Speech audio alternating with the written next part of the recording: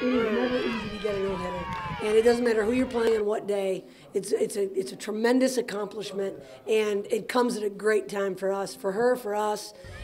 So I couldn't be more happy. I think I threw a no-hitter in high school, but I'm not really sure. I can't really remember that well. I really honestly didn't even know I threw a no-hitter until Coach Jay said that, oh yeah, it's the 20th in the history of our program. And I kind of looked at my teammate like, what? And she was like, you threw a no-hitter.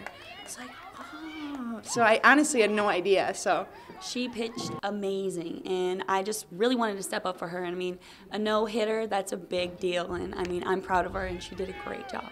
We need some confidence. I mean, and there's nothing like a no-no to lift your spirits, and then to have a home run to score your run as well. So I can only hope that this will help us going into the weekend. You know, we've been talking about putting 3 phases together almost all season, and you know, but when you pitch that well, it certainly takes the pressure off of all the other phases of your game. But we played another good game defensively. You know, we obviously pitched outstanding, and we got enough hits.